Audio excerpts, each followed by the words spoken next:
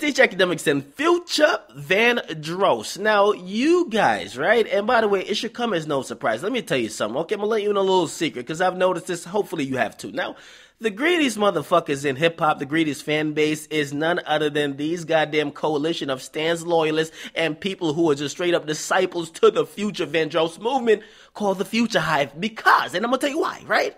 Now, Future Vandross actually gave his fan base 3 mixtapes, a three-peat, and they were still acting like they were out here starving until he gave them a full album, which is Dirty Sprite 2. I love that album, right?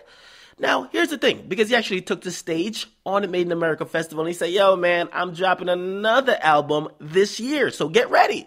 Now, people are going crazy, stans are going crazy, people are about to start tattooing whatever his new album name is on their skin, and we know how that shit goes. Now, here's the thing, because this is a very popular move, because we've heard other rappers say they're dropping projects this year too, right? Drake said he's doing it, of course, Meek Mill said he's doing it, and now Future said he's doing it. Now, what's the point, right? What is the point? Now, first of all, I'm going to let you in on a big industry secret. Actually, shouldn't be no secret. If you could kind of do addition, 9 plus 10 is 21, you could probably figure this out, because labels, and I'm talking about record labels, they love the money, okay? Which means if a rapper drops a project and is highly successful, it probably means they want to come back to drop another project whenever the sales for the first one kind of dips down because they're trying to capitalize off the buzz.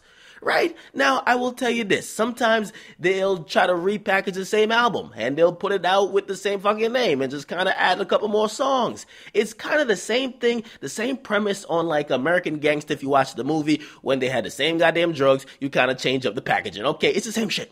Okay? Same motherfucking shit. Now, here's the thing. They have done it before with Nicki Minaj. Remember Nicki Minaj Pink Print? They added a couple more songs. They put it out. No, not Pink Print. Pink Friday. They added a couple more songs, they put it out, and they said Pink Friday Reloaded. Okay, to be honest, I don't know the difference. Anyway, here's the thing. Because why don't rappers actually do this more? Because we do know Future, he says he's a workaholic, he's always in the studio. We get that, right? But why don't rappers actually put out a lot more projects more frequently? Number one, it takes time to come up with new content, to get inspired, to really live life and gain experiences that you could rap about. If you rap about repetitive content, it's easy to do, but for a lot of rappers who put out quality material, you got to take a little while, okay? Now, most of these rappers are pushing themselves when they're trying to release 2 tapes in like 6 months, because you guys got to understand the schedule of a rapper. No, a rapper don't sit in the studio or sit in an empty room and think of rhymes all day. These guys drop an album. Future's on a tour still from his album. You think he's actually working on music and really has the time to lock in to make music good. So sometimes it takes time, right?